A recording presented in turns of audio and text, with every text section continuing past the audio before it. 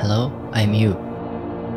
Today, I want to convey to everyone the importance of not giving up in life. That being said, I've also experienced numerous setbacks and even had to abandon some of my goals. Everyone, I've had moments in my life where I gave up on dreams and goals. Talking about the goals I've abandoned on video feels incredibly embarrassing to me. However, I've made a decision to share all of my story with you. Opening up about my weakness and past memories I'd rather forget is a challenging endeavor. But I believe that overcoming one's past and moving forward is crucial. By disclosing my past to all of you, I feel like I can move ahead. In this video, although it may not be the main topic, I plan to talk about the goals I once gave up on. Also, this time, I will be sharing my goals with all of you. So, I'd be happy if you watch the video until the end. On my channel, I'll be creating content to boost your motivation and help busy individuals like you relax in your daily lives. So, I'd appreciate it if you subscribe to my channel. Are all of you currently working towards some goals? Whether it's learning a language, acquiring job-related skills, starting to achieve your dreams, engaging in creative activities, I believe there are various objectives you have in mind. However, there are times when people find it challenging to keep pursuing their goals.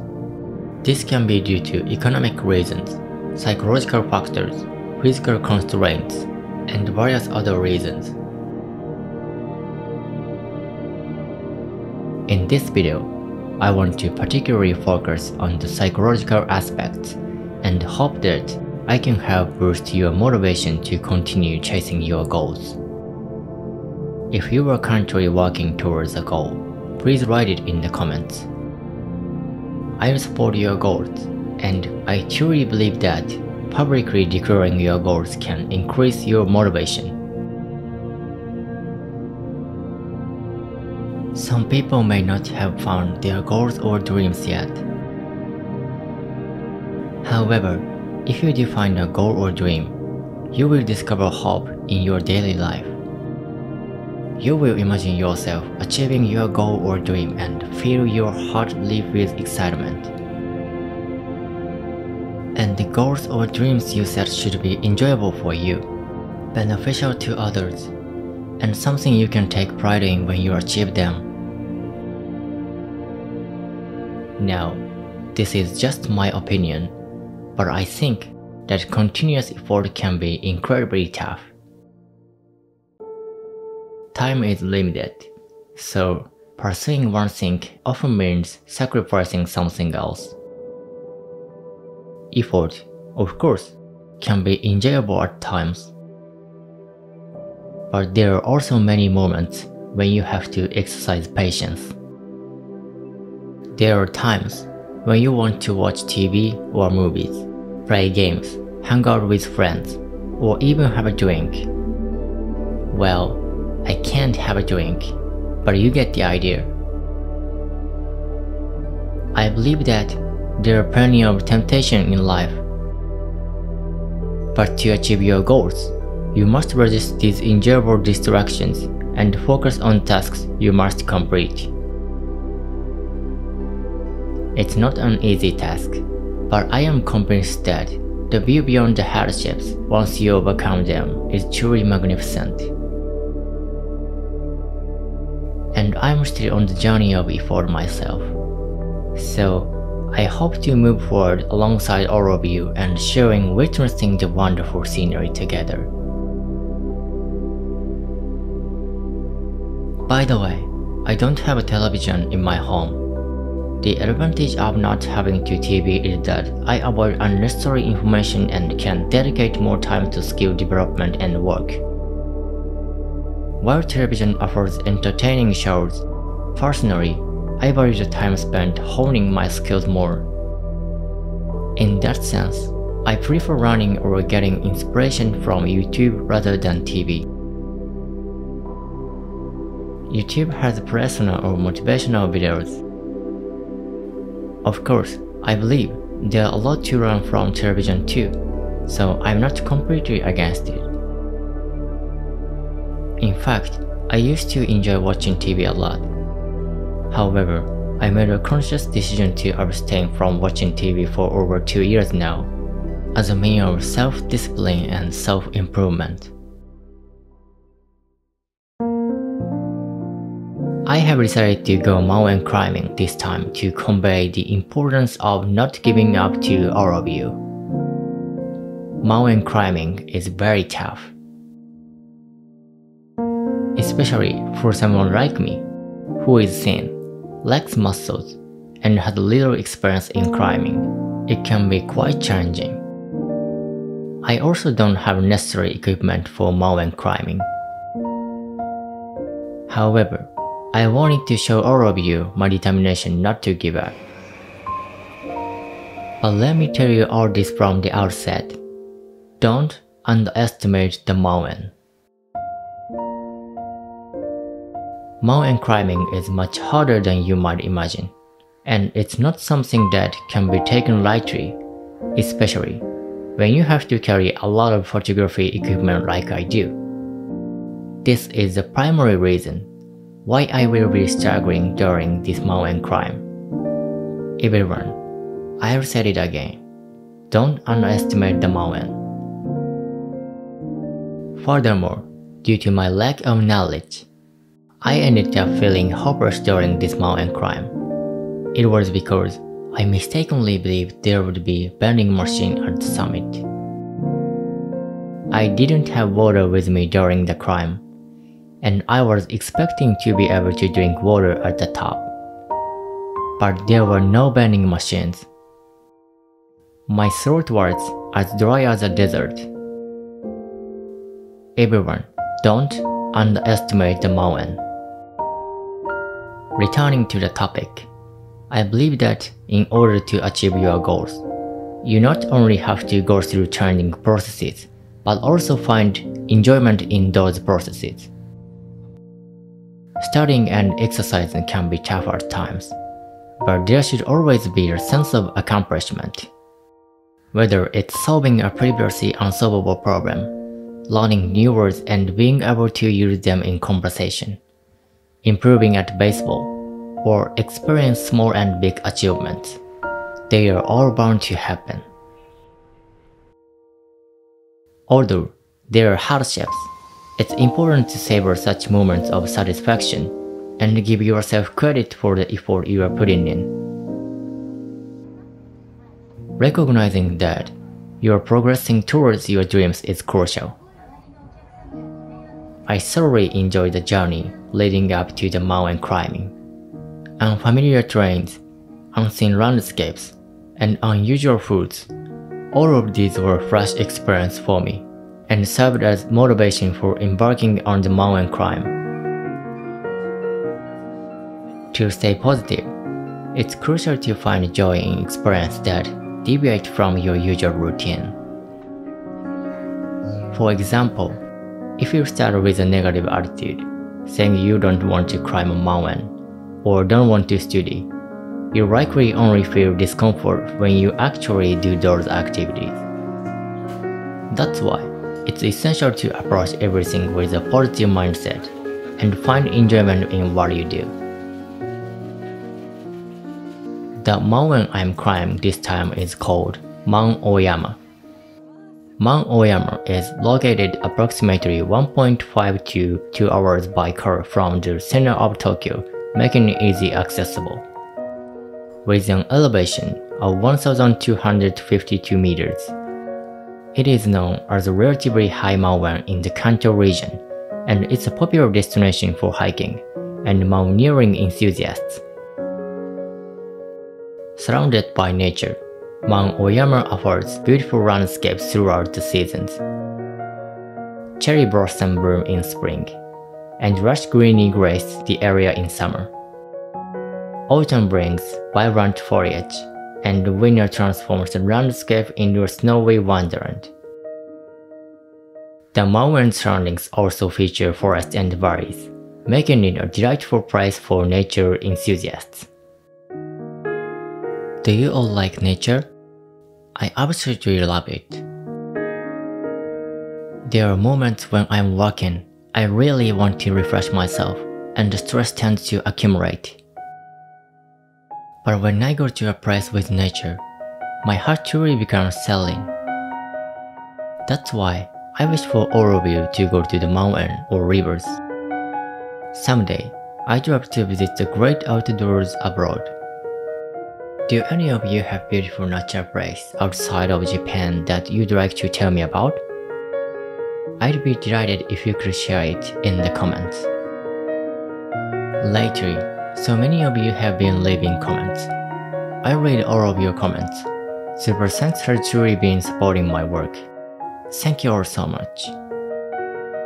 I'm really sorry that I can't reply to every comment. However, I would be grateful if you continue to support me. The conversation has certainly gone lengthy. Well then, let's talk about the goal I gave up on. I intend to discuss the details in another video, but I once aspired to become an accountant. So I studied accounting in both my undergraduate and graduate years, dedicating over 10 hours a day to study almost every day. During my student days, especially after becoming a university student, I rarely spent time with friends, never went out for drinks, and never even took a domestic trip in Japan. I think that's something that's usually unthinkable for Japanese students. During my journey to become an accountant, I admired the teachers at the school where I pursued my accounting qualifications. I felt this way because it seems like a profession that supported people's lives. In other words, I wanted to be of service to others and be needed by them. This sense of fulfillment might have been achievable as an accountant, but I was drawn to the role of an educator, shaping future accountants. Consequently, I joined a school that specialized in nurturing future accountants and began working on creating study materials for the CPA exam. However, as I gained practical experience in the field, I started to realize a disconnect between my ideas and reality. I began to question whether I could genuinely make a difference, whether people truly needed me, and while I won't go into all the details, I had many doubts. Working essentially means being a part of a company, so it's natural for there to be a gap between one's idea and reality. However, I felt that the gap was just too significant for me. If I were working solely for the sake of money, I think the environment was not bad at all. However, for me, money is not everything in life. It's merely necessary for survival. And so, I gave up on the goal of becoming an educator. Normally, losing a goal will come with a sense of disappointment. However, at that time, my heart felt clear and unburdened. Why? Because I believed I could embark on a journey of self-discovery. It was around this time that I started to adopt a more positive outlook on things. In this world, there are many individuals who, on their own, work hard, pursue their passions, and achieve success. What is it that I truly want to do? During countless moments of introspection of these questions, I came across the existence of a photographer named Peter McKinnon. For me, he was someone who captured unbelievably beautiful photographs, posted videos of unmatched quality on YouTube, and possessed a captivating charisma. Inspired by him, I aspire to be like him.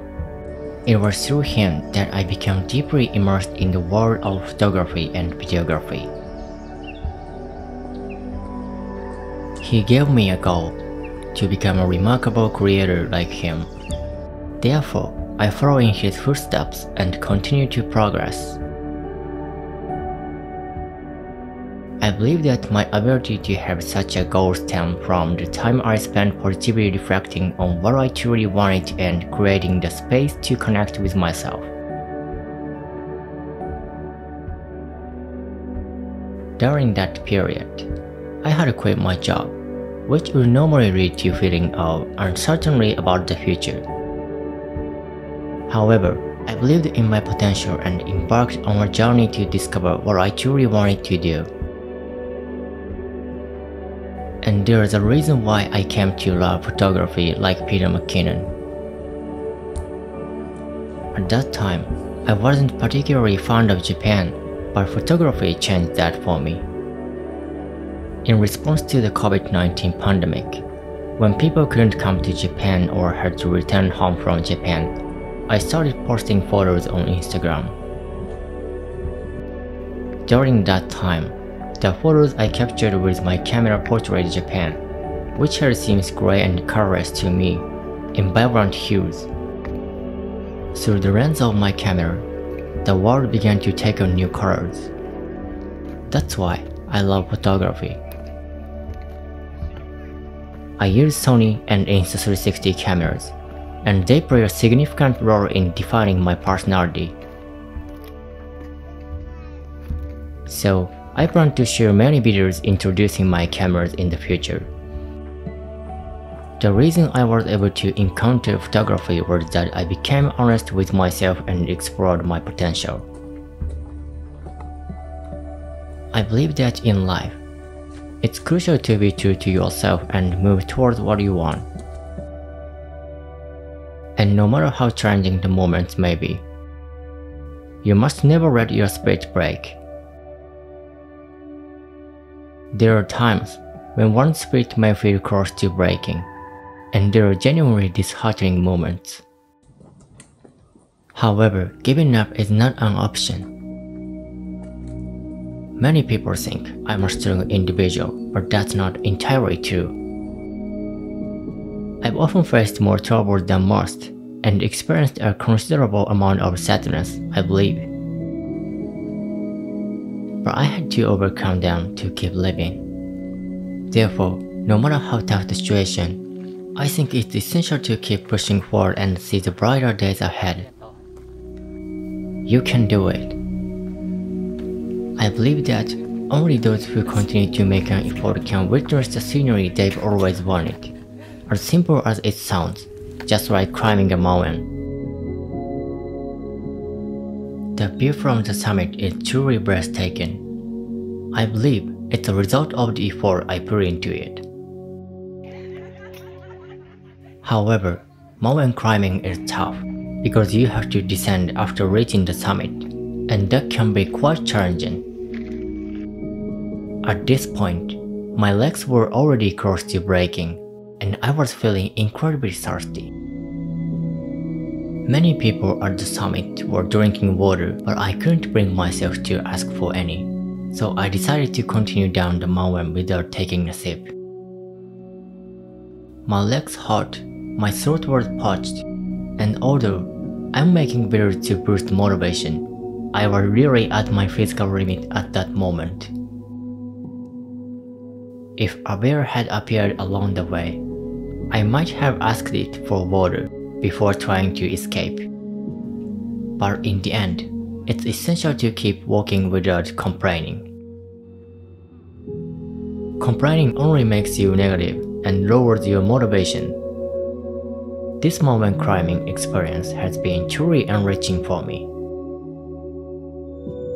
I've come to realize that underestimating mountain is a mistake, that carrying heavy loads should be avoided, that carrying water is a must, and that the sense of achievement after pushing through the climb is genuinely wonderful.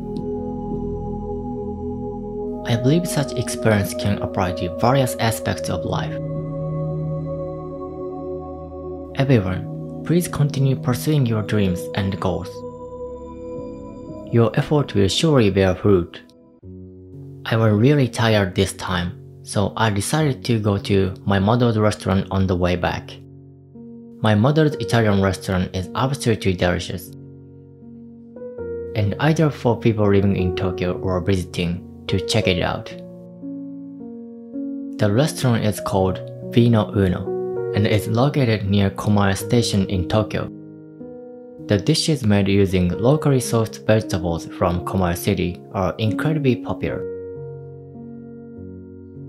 My mother's pizza is truly mouth-watering, and the dishes prepared by the chef are all outstanding.